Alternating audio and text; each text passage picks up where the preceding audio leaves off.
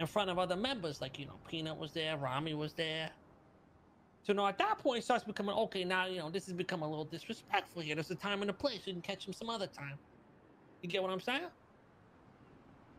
I told him if he was there when I got back, he was gonna get shot in the head, and he probably called up Rami and all those guys to get down there before I got back. So I'm not gonna, you know, let him hide behind whatever shields he thinks he has, to be honest.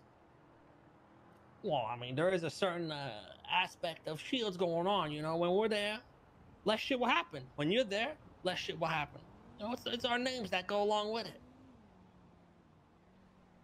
Because at the end of the day, though,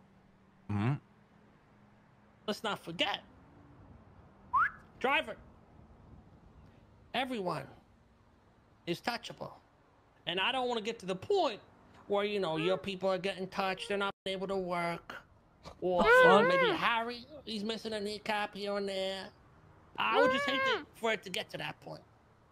Shut the trunk. You're yapping too much in there. Shut the trunk. I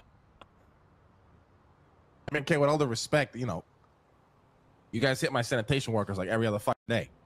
Well, you know, we've since cut back. We've been dieting lately.